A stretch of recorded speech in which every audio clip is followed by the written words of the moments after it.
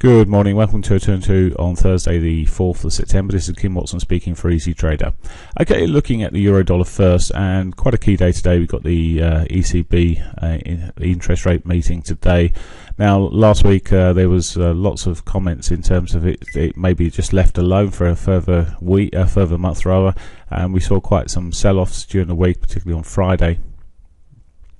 Since then there's this further pressures to and figures that have come out which may put further pressure on the team to carry on with some further softening. On that basis, it'll be interesting to see what happens at 12:45 today.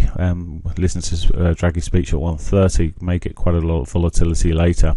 The pattern has been quite a bit more volatility. Actually, I'll show you quite a bit more volatility in the earlier morning sessions, then consolidating each afternoon, and we're seeing much the same at the moment. It has just pushed up higher and broken through a short-term trend line. May run up to that 4-hourly 200 hourly 200 beforehand, 450. Say looking in the short term relatively bullish, but the news would be the key deciding factor here. With the pound dollar, we put in a doji or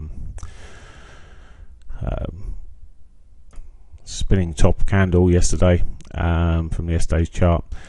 Cable still looks very weak in a sense, particularly with the referendum being discussed more and more, and there seems to be more pressure on the pounds from the fact that there's talk if it was a yes vote, the pound could it could be a run on banks. I think that may be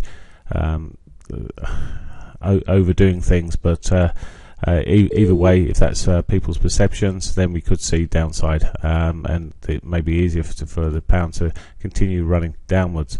Now we do have a little upside target, which is just about hit almost. It's air kissed earlier on at 164.46. It's 164.65 even, or sorry, 164.64, around about that sort of area. Aside of that, we've got the 50 above us, but if it carries on running down, well, yesterday's lows and maybe even some fresh lows may be made. Okay, that's it for me. Have a great day. Bye for now.